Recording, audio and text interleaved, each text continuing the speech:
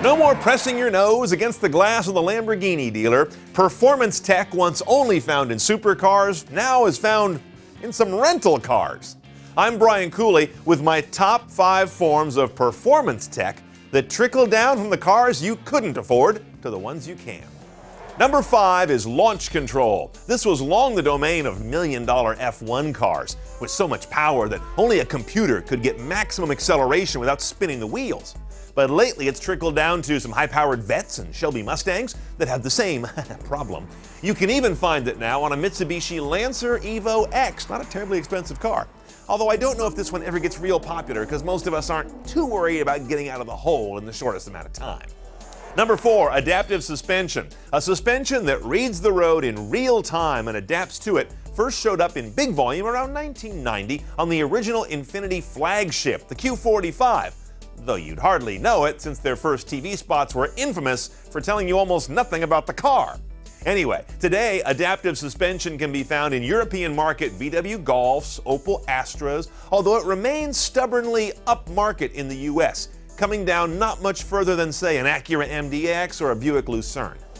Number 3, the dual clutch gearbox. This self-shifting dual-clutch manual transmission sprang from the realization that, let's face it, a computer can work a clutch and gears way better than you ever will. Hence, the first production dual-clutch gearbox was in the 2002 Volkswagen Golf R32, a very rarefied model. But today, it's come down to Ford Fiestas and Dodge Darts with often crappy results in my opinion, but also in the Mitsubishi Lancer Evo, which around $38,000 is perhaps the best dual-clutch equipped car I've ever driven, and not that pricey. Number 2, the Turbocharger. Turbos have been around since 1905 or so, but they didn't really arrive until 1975 with the Porsche 911 Turbo. All of a sudden, this forced induction technology was a household word, even though the car that made it that way cost like 112 grand in today's dollars. Today you go car shopping and you trip over turbo engines, all the way down to a $19,000 Nissan Juke and a bunch of other small and affordable cars that use them as much to achieve efficiency as performance. So today, saying you got a turbo under the hood is no longer a brag. Number 1 has got to be push-button start. This most ubiquitous and sometimes dumbest of technologies got its start in Formula One and other race cars that have no keys, obviously. Then it was a Ferrari thing, where it showed up as a key part of their Formula One-inspired Manatino steering wheel.